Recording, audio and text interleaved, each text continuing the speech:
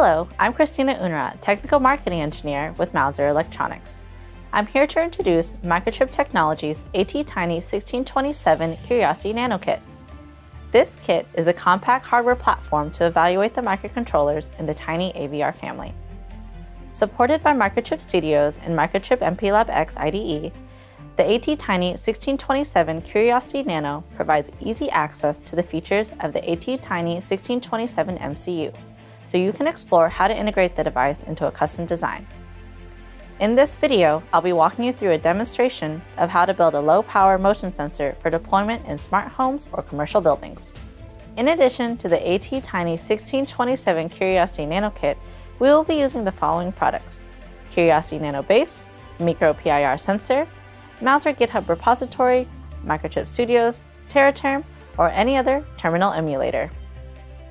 So diving into the hardware setup, plug the Micro-PIR sensor into the number 3 microbus on the Curiosity Nano base.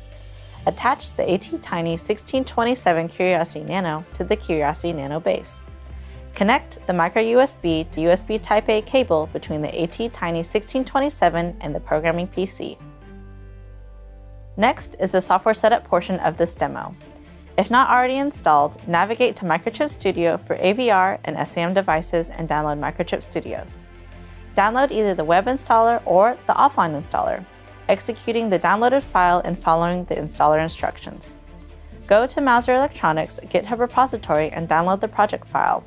Extract the archive file within the downloaded location. Additional information and documentation can be found on Mouser.com, Microchip Technology's website, or linked below. Begin by opening the installed Microchip Studio development environment.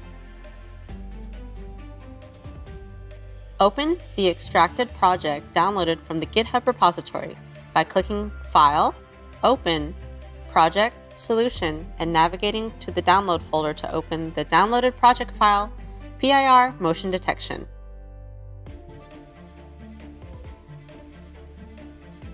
Program your board by clicking the Start Without Debugging icon in the toolbar, or by pressing Ctrl, Alt, F5.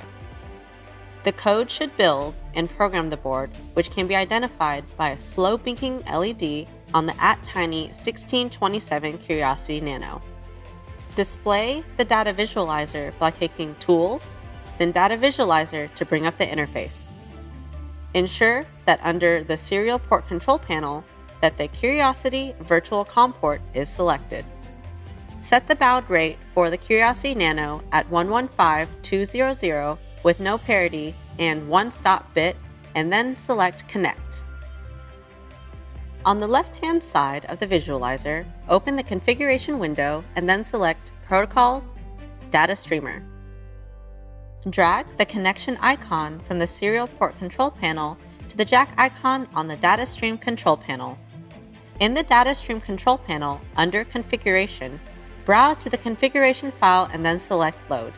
In this case, the configuration file is tiny2_PIR_datastreamer.cfg, can be found in the example source code project folder. Open the configuration window once more and then select Visualization, then Graft. Deselect the Automatically Fit Y box below the graft. Drag each of the 4 connection icons from the Data Stream Control panel to the input jack on the Graph New Plot input.